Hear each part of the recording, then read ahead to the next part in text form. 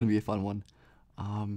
So a lot of people like the draft, but don't have time to slog through full games like a lot of people do, and want to understand these players and just kind of know what their favorite team is getting, or maybe you don't care about the draft at all until that player's on your team and you want to get an understanding of their game.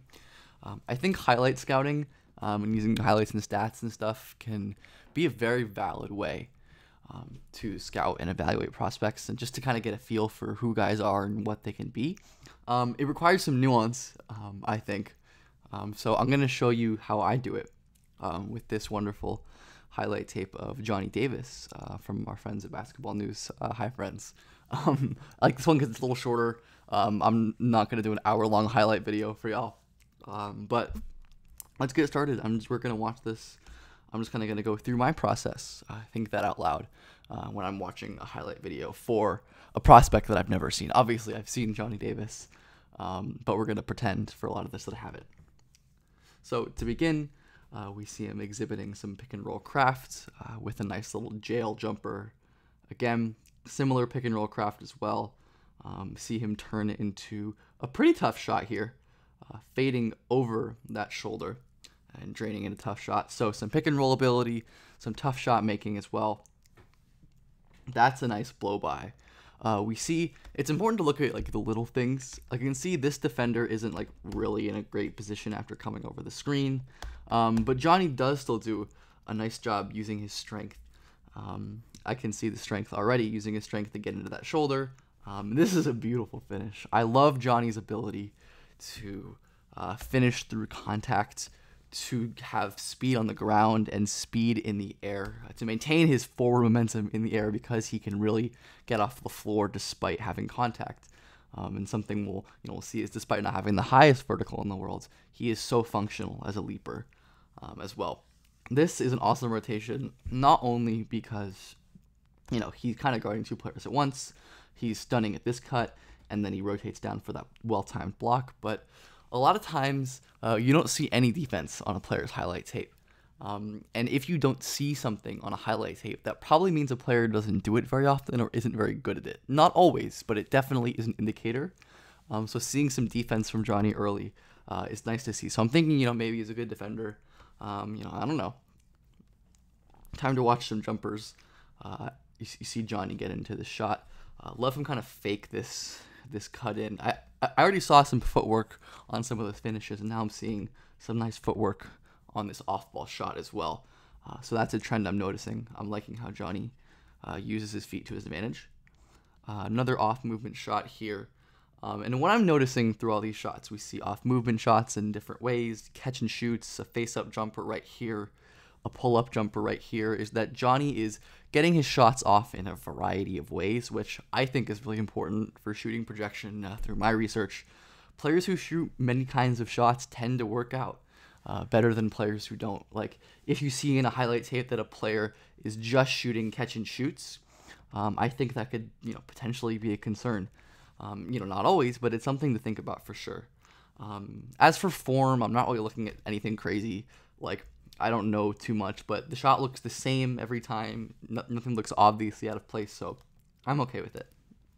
Something I'm noticing on this play, though, which is a little bit of a negative.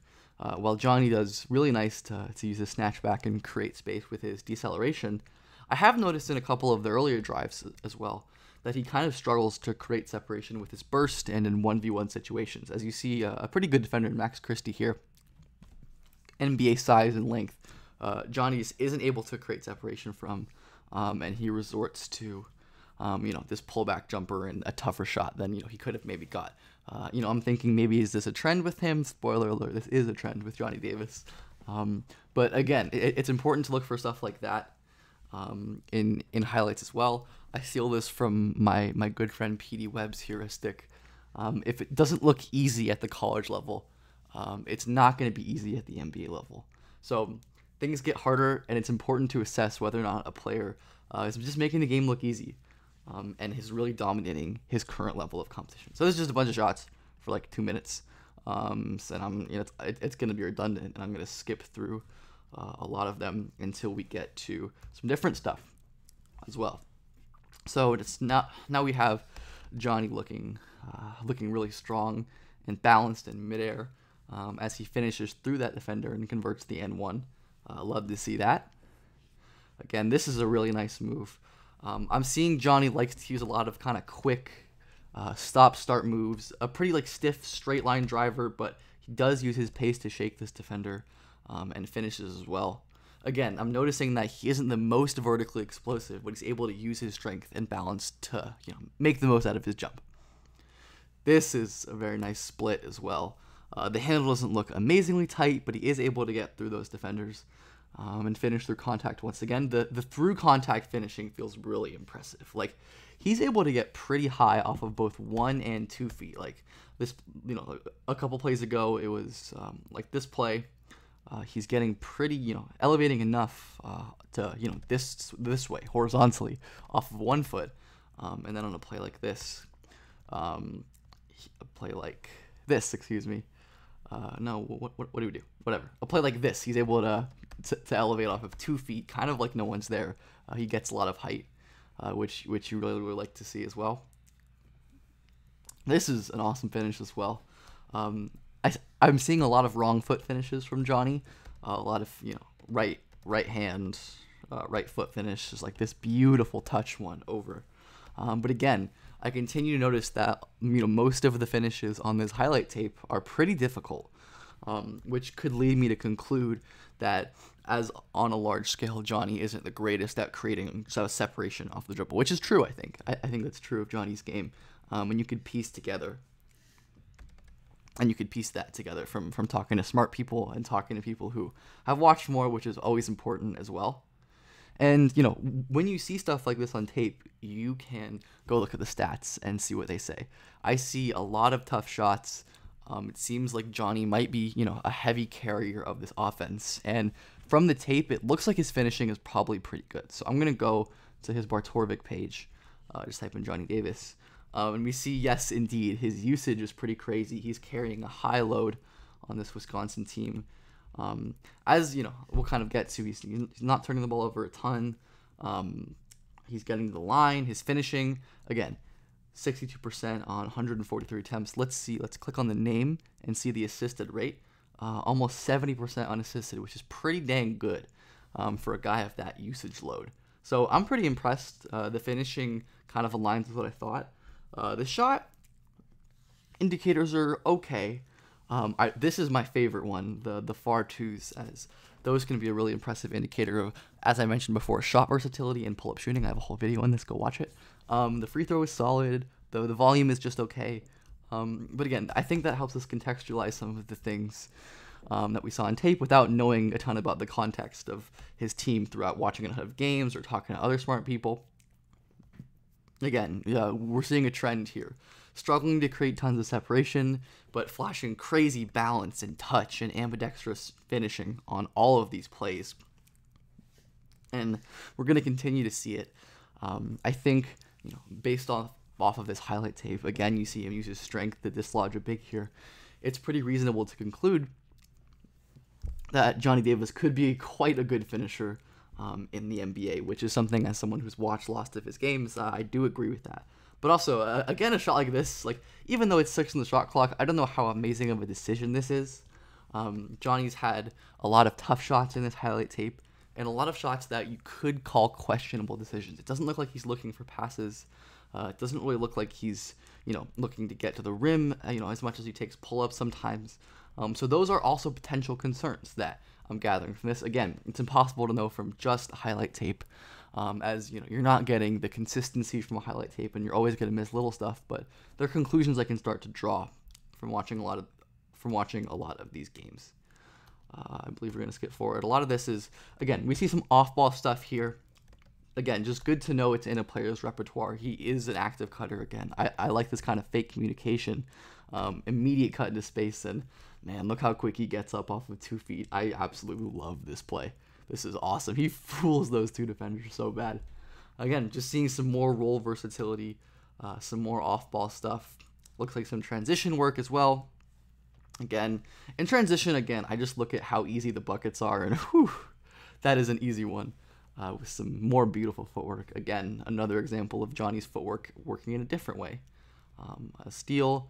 I believe there's lots of just pick sixes here. Yeah.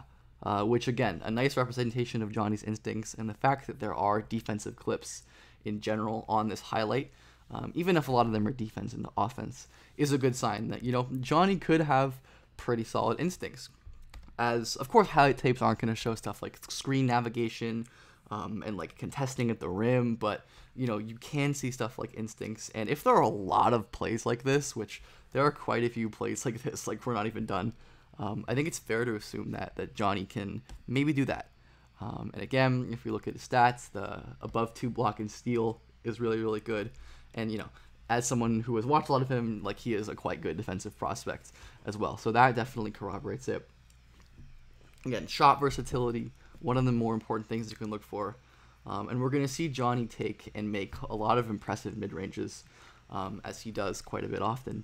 Again, not a lot of separation, but a lot of tough mid-ranges and a lot of tough makes. So can Johnny Davis really rely on tough shot making to create offense? What is his NBA role going to look like with these skills? These are the questions I'm starting to think about, especially when I'm at this point of watching, when I've kind of gotten a sense of what he's doing. So,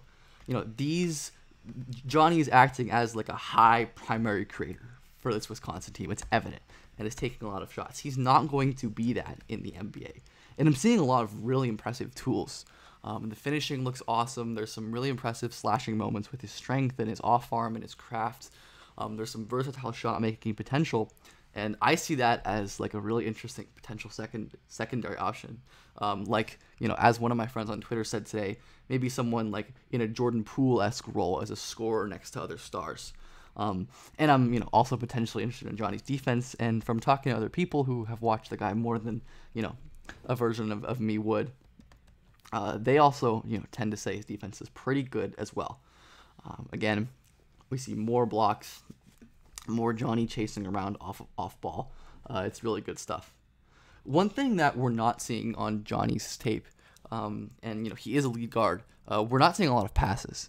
And again, just like the defense thing, if a player isn't passing a lot in their highlight tape, if they don't have impressive or even unimpressive passes, then they're probably not a great passer. And even in the highlight tape, I mean, we've seen a lot of questionable shots in early offense. We've seen a lot of, tough kind of contested shots. And, we see passing windows like this, which certainly, is not the easiest window in the world, but this is pretty wide open and a hook pass is reasonable. And yet that's not really even something Johnny looks for. So like looking in those missed passing windows is always good. Again, we see more of the kind of ridiculous vertical athleticism here in a functional way. And like, this is what I mean. Like, this is not a situation that you can replicate in an open gym or in athletic testing at the combine. This is dynamic. This is fluid. Johnny slips, has to keep his balance, get up, and once he is up, immediately shuffle his feet and rise for this block. Like, this is wildly impressive functional athleticism, a use of his athletic tools that applies to the game of basketball, rather than just slam magazine ball as life highlights. So that is just the last thing I'm seeing from Johnny. Some real event creation on defense. Once again, thank you to the basketball news guys or whoever puts together this video. So yeah, that is how I, as a first-time watcher, would go through and scout someone who I'm not familiar with, or as a fan of someone's team who just drafted him. You can do this with anyone, and if you watching enjoyed this, I can certainly do this with more prospects because I have a lot of fun making these and reacting to these myself. But yeah, just look for players' outlier strengths, look for what players are really doing. The versatile shot making, the different kinds of finishes, is a player getting easy looks, especially for guard and creator prospects like Johnny, and what is there and what isn't. So I hope you enjoyed this. I had a lot of fun doing it.